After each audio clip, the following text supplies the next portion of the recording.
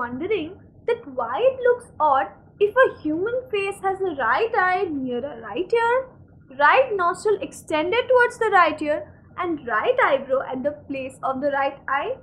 It's weird. The answer is quite obvious. The face will look asymmetrical. And today, in this session, we will discuss symmetry. Symmetry means balance or form. Shapes, things, or figures which have evenly balanced proportions are symmetrical in nature. Symmetry can be seen almost everywhere in daily life. The human face is a model of symmetry, complete with 2 eyes, 2 ears, and a symmetric mouth. Symmetry is a mathematical operation or transformation that results in the same figure as the original figure, or its mirror image. It is everywhere in the sciences, in the arts, in architecture, in nature, and in our everyday life. The term symmetry is used both in the arts and in the sciences. In art, symmetry is often used as an aesthetic element. It is often used to mean a kind of balance in which corresponding parts are not necessarily alike but only similar. Artists, professionals, designers of clothing or jewelry, car manufacturers, architects, and many others make use of the idea of symmetry.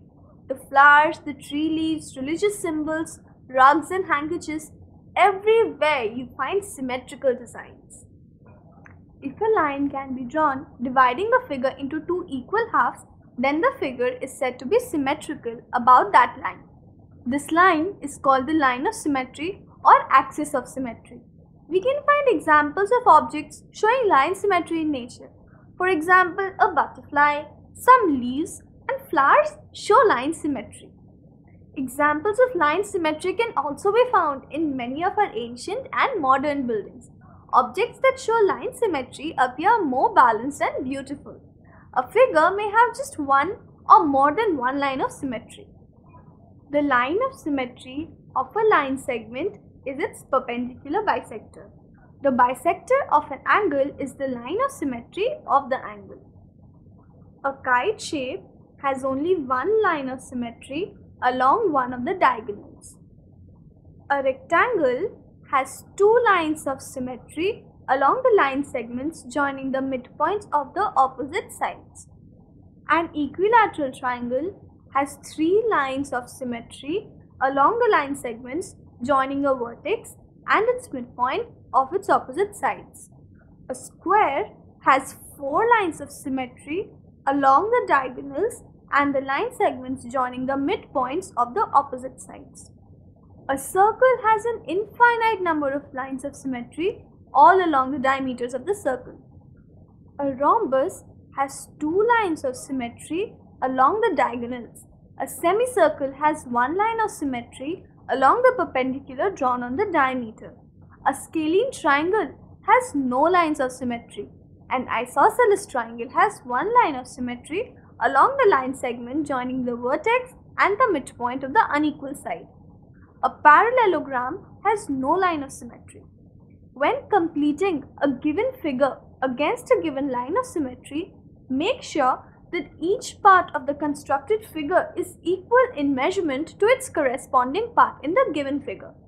Each point on the given figure and its corresponding point on the constructed figure are at the same distance from the line of symmetry. A figure is said to be symmetrical about a line if it is identical on either side of the line. Bilateral symmetry is the most common type of symmetry found in nature, occurring in almost all animals and many plants. In fact, humans are especially good at detecting bilateral symmetry when the axis of symmetry is oriented vertically. The heart and smiley each have a vertical axis of symmetry.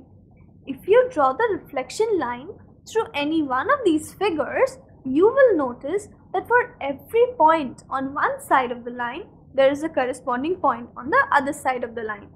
If you connect any 2 corresponding points with a segment, that segment will be perpendicular to the axis of the symmetry and bisected it, cut into 2 equal length segments.